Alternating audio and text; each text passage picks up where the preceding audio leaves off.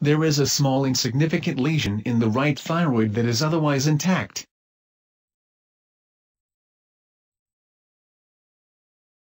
The nodule in the left lobe has increased in size and has become cystic.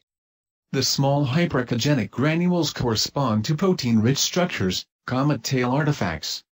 There is no vascularization on Doppler mode.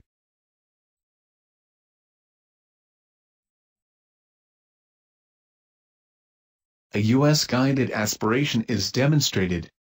The tip of the needle can be seen well.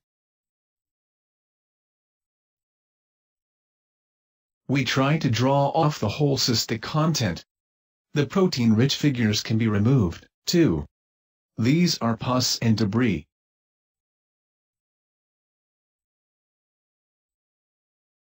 Now, a second aspiration is demonstrated. Finally, we successfully remove the whole cystic content of the nodule.